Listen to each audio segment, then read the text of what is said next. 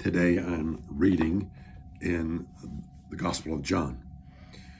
I've been reading through the book of John, one of my favorites. I love reading through, talking about, and contemplating on who Jesus is and our relationship with him and his love for us. So I've been working my way through the book of John again, and today I find myself in John chapter 13. It starts off like this. Before the Passover celebration, Jesus knew that his hour had come to leave this world and return to his Father. I read that and immediately I'm like, whoa, he knew his time had come. What would that be like to know my time has come? Your time has come. We've been in this world I've been in this world now for 63 years. But I'm in the world. What would it be like for me to know my time has come? Would I rejoice? Would I be happy? Would I be excited? Would I be afraid? What would it be? The last year or so, my wife and I have talked about the idea of when our time is done here on earth. It's not that our life is over or that we die and that's it. No. My wife thought about this idea. It's a transition. It's simply a transition to another world. Some time ago, I read in one of the Gospels also where Jesus was saying, I think to his disciples, maybe to Peter in particular, he was saying, I have been preparing another kingdom for you since the beginning of time. In other words, what you see here is nothing to what's coming. I've been preparing a whole new world. And one day, you're going to be there with me. So I'm looking at Jesus and I'm thinking, he knows his time is up. His time is up. And then I thought, oh my word. What mixture of feelings he has to be having here. On the one hand, he's thinking, I'm going back to be with the Father. I've been here on the earth now for 33 years. I've been missing his presence for 33 years. I can't wait to be back with my Father once again and be in home once again. So part of him has to be bubbling up, full of joy and anticipation as he anticipates thinking once again about being home with his Father. The second thing he's thinking, I can't imagine him not thinking this, is I'm going to say goodbye to these close friends, my disciples, the men and women friends that I've made, that we've shared life together with, and my mom here on earth. I'm going to be saying goodbye to them and leaving them alone in a sense, perhaps. And yet, again, another excited feeling because he's going to be they're not going to be alone because he's sending them the Holy Spirit to be with him. So a very part of who he is, he gets to impart to them his Spirit, the Holy Spirit. And so they won't be alone, and yet they won't be together. There's, again, such mixtures of feelings. And then has to be thinking about the fact that the next 36 hours, 40, 20, however many there are, but the next day or two are going to be horrible days. Important, crucial, the most important in all of history on some level, and yet days of horror.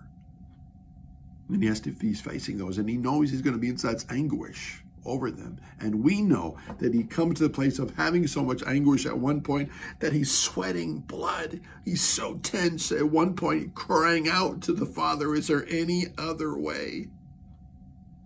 And at one point on the cross, he's going to be saying, God, my Father, why have you forsaken me? He's going to feel utterly alone. and abandoned even by his friends. So what mixtures of feelings he has to be feeling here? That leads me to thinking about this. Often, really often, I feel mixtures of feelings. Very significant mixtures of feelings. And I know you do as well. Life is that way. There's so much going on. On the one hand, we're experiencing joy with new life, perhaps, in our family, and sadness with someone passing. We're experiencing hardship or sadness, and yet excitement over something new, and there's just back and forth, all kinds of mixtures of emotions. That's the reality of our world here on earth. All kinds of mixtures of emotions. In the past, you may have heard me say that one of the ways that I think in the term, I just use the term ambivalence. It's when we're experiencing one or more opposing emotions all at the same time. And at first it seems like this seems so terrible. How do we even do this? How do we handle this? It feels like we're kind of crazy. Well, the reality is we just feel all these different emotions all at once. And it's a very real part of every one of our lives. It was a part of Jesus's life here, no doubt. What do we do? How do we handle those moments when life is just so full of all kinds of emotions? Well, interestingly enough, we see here, it says, the next verse, it was time for supper. What do we do? Well, on some level, we just keep living and we do what we have to do. It's time for supper. We kind of have to put all that stuff, just kind of pack it in, hold it tight, put it aside a little bit, and time to have dinner. So we move on to some of the next things that are happening in our world. There's so much more in just these opening few verses.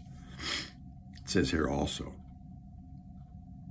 that it was time, he knew it was time to leave the world, return to the Father, and he showed the disciples the full extent of his love to the very end. Oh, how I want to do that. And I'm sure you do as well. You want to be the best lover possible to the very end of your life.